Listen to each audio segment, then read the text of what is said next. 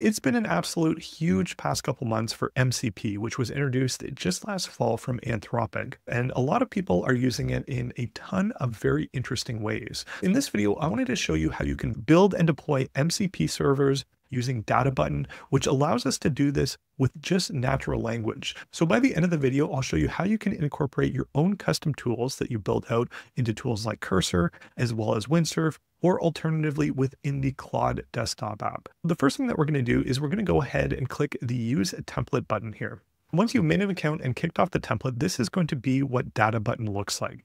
Just to briefly go over the platform itself, once you describe what you want your application to be and add in all of your different requirements, it's going to break all of those out into different tasks. You can go ahead and kick off these tasks to the agents, which I'll demonstrate in just a moment. From there, what we'll have within here is a preview tab, and within here, we'll be able to see the front end of our application. Alternatively, we can open up the preview environment within a new tab here. And then in addition to that, we also have the terminal for our backend at the bottom here.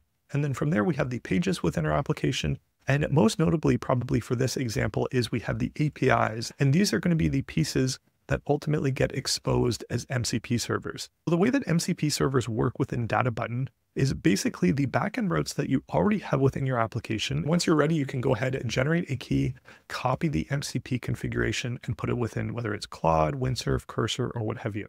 The last thing that I wanted to show you is they have this interactive flowchart where you can see how the different API routes relate to one another, or alternatively, how the various UI components relate to one another. Now, just to quickly show you the template, if you go within settings, and if I go over to secrets, what I'm going to do within secrets is I'm going to go ahead, add in our OpenAI API key, and I'm going to save that out. Now within our application, if I ask it to do an equation, what it's going to do with my request is it's going to send it to OpenAI. Even though we're asking with natural language for it to add these two different values, what's actually happening before it sends this response back is we're going to be using one of these tools here. Within here, we see different tools of add numbers, subtract numbers, multiply numbers, divide numbers, so on and so forth. What I'm going to show you is how you can begin to use this template and make your own custom MCP tools that you'll be able to add in Claude, Windsurf, Cursor, or what you can even use is use this playground and application as a starting point for an idea that you might have. What I want to do in this example is to retrieve relevant market information about various tickers. I'm going to say, I want to leverage the Alpha Vantage API to get the latest stock price of a particular symbol. I also want the functionality to work similar to how the calculator functionality works as different tools within the chat interface.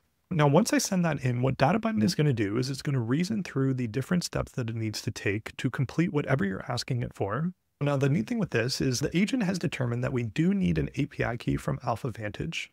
The reason I wanted to use Alpha Vantage is it is a free API that you can go ahead and try this out if you'd like.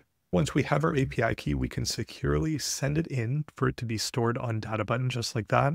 Now what it's going to do is it's going to go and it's going to create some backend logic for us. If I go within our APIs here and I go down to our stocks endpoint, now within this endpoint, we'll see that it wrote all of this out for us. What's important within this is we have the natural language mapping to what this endpoint actually does. This is going to be important in a chat context. In our application, we have the chat interface, and this will determine which tool that we use at each particular time. Now that it looks like it's done, we can go and click to preview our application. Within this MCP playground, we have all of those calculator tools that we had previously, but now we also have this get stock price functionality. Now, if I test this out and I say, what is the latest stock price of Apple?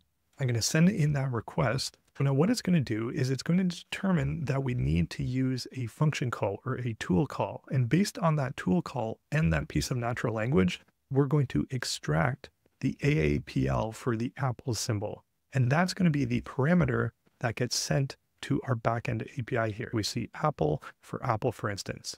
The other neat thing with the platform is as you have different to-dos, you will see it will at some points update the different activity that it does for each task. Now that I know that this does work, I'm going to go ahead and mark it as done.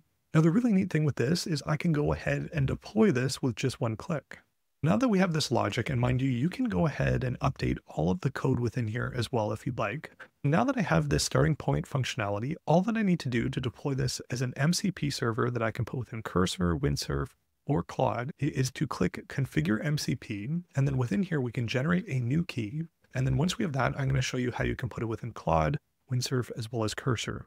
If I go over to the Claude desktop app and I go over to settings, I can go and I can click the developer tab. And then to add in our MCP server, we can go ahead and add it in just like this. Now, if I refresh the Claude app and if I take a look at our MCP tools here, we'll now see this get stock price. I'll say, what is the latest stock price of Apple and Microsoft? Now, the one really neat thing with MCP is even if you specify a request that you might think is an array of different values, if the endpoint isn't set up that way, what it will instead do is it will make two different requests. Since the endpoint only accepts one symbol at a time, what it decided to go through and do is to make two different requests to get the information for Microsoft as well as Apple. And now we have this live stock data within the Claude desktop app based on our own custom tool that we had just built.